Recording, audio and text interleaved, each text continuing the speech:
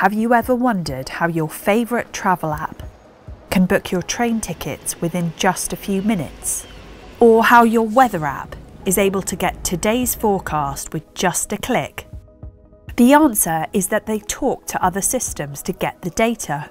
And the way that these two systems talk to each other is through something called an API, or Application Programming Interface.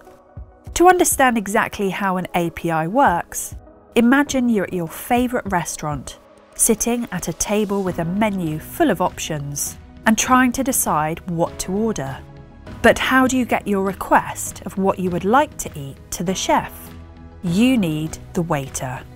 Much like an API, the waiter serves as the messenger, taking your order to the chef and brings your order from the chef, your food, back.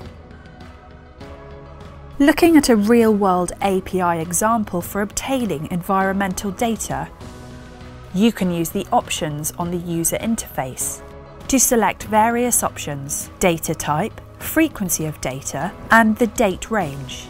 This data is then retrieved from the data store via an API, like the waiter returning your food, so you can plot it on a graph or download it.